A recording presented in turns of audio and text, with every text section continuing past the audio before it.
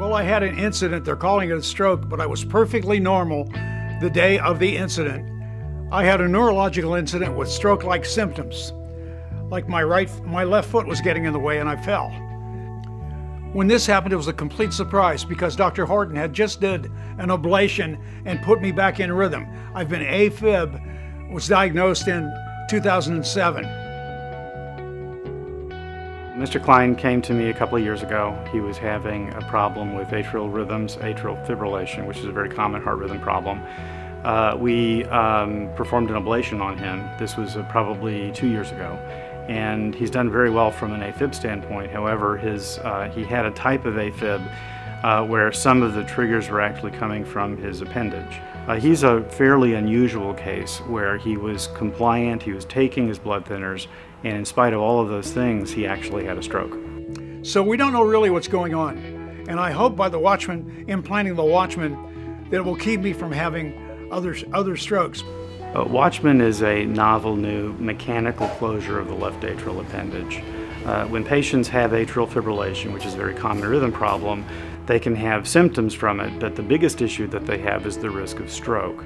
The reason they're at risk for stroke is their left atrial appendage. So if it were closed, then the patients would literally have no reason to worry about strokes.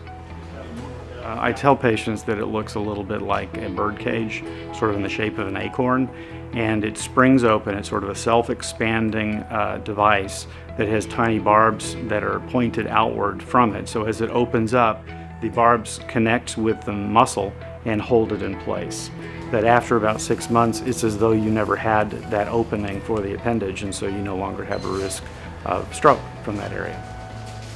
He was a case where if we didn't do something different, his likelihood of having another stroke would be very high. Dr. Horton is very enthusiastic about this, and the fact that he was in on the trials, I'll try it.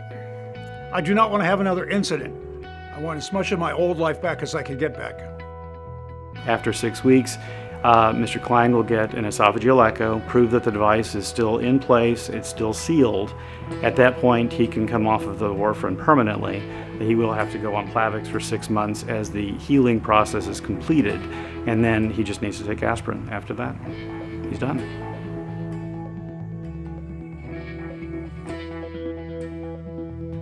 A lot of patients come from really all over the U.S.